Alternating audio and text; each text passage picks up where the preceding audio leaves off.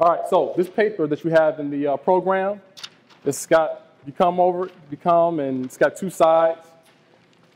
Everybody get that out. It's going to help you to follow me as I give you this lecture. I want to tell you something.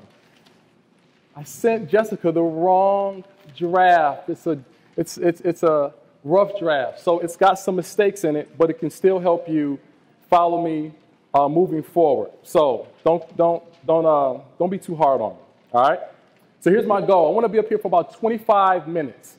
25 minutes. I want to be up here for 25, maybe 30 minutes. I'll try to be as quick as I possibly can be as efficient as I can possibly be, so that you guys get what you need and you can get out of here and enjoy the rest of your day. I'm going to tell you a quick story, and then we'll get into the meat and potatoes of this lecture. Young man graduates from high school, wants to play college football, but doesn't have the grades. He has to go to junior college to play football. There, he has an awful, awful, awful experience, right?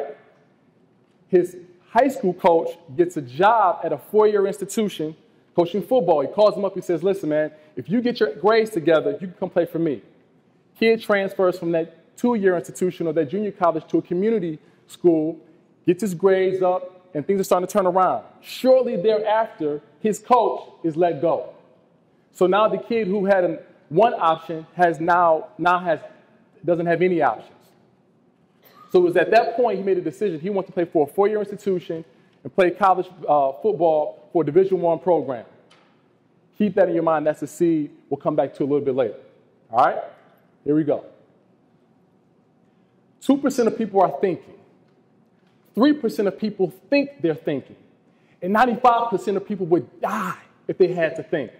See, 95% of people refuse to think for themselves and whether the universe have an effect on them versus them having an effect on the universe.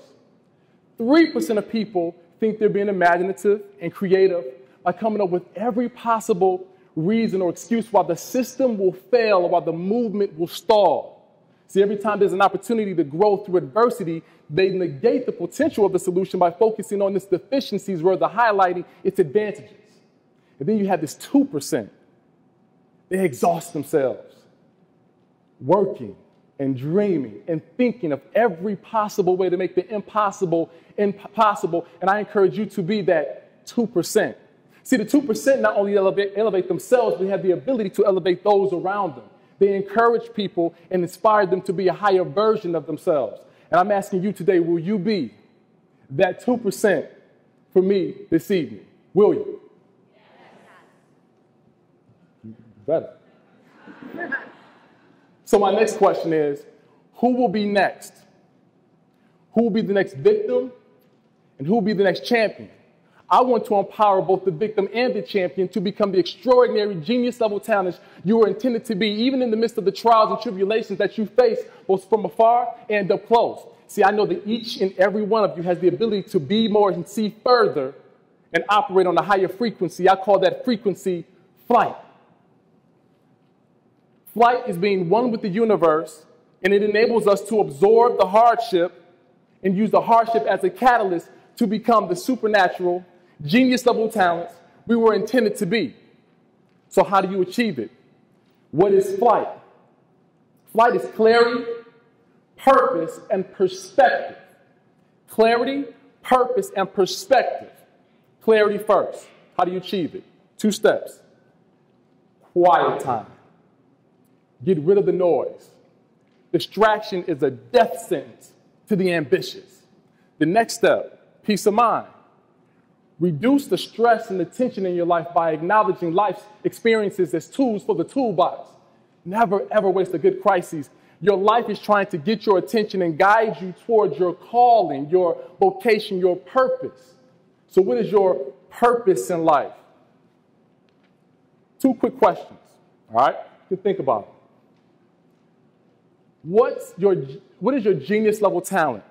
What natural ability have you been given that you can convert into a genius level skill? I'll say it again. What natural ability have you been given that you can convert into a genius level skill?